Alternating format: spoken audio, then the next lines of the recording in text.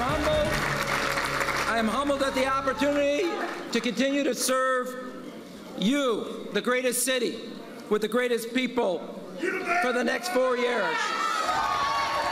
Mayor Emanuel, big night for him as he wins a second term. And another man who played a fairly significant role in this election is Willie Wilson. And Mr. Wilson joined us now on the set here at Fox 32. Yeah. Your thoughts on hearing what the mayor had to say? Excited, humbled, he says.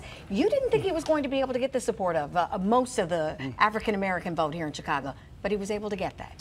Yeah, you know, I think African America is the most forgiving people in the world. All right, number one. Secondly is that I think that with the dollars that he had, you know, $20, $30 million versus $4 million, I think he defined Commissioner Garcia, all right, when he didn't have enough dollars to help get his message out, right? So when you throw those kind of dollars behind people, even though they may not like you, but they can persuade you. So the mayor that we just saw during that speech there, that victory speech, do you think that's going to be the mayor that we hear from over the next 4 years? Because he just said you're not going to like everything that I do. I think he'll change, man.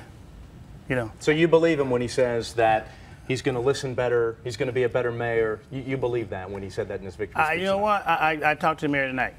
Okay, congratulate him. All right. I think he'll be a changed man from now on. Okay. He never had to go through this. All right. Yep. For the first time since he's been mayor, in my opinion, now he has respect for particularly the minority community and the African-American community. He did thank the voters for, quote, putting him through his paces during this election. Yeah. Of course, you were part of that as well, Mr. Wilson. Thank Willie you for Wilson, joining us thank today. you. Appreciate it. Well, this election, more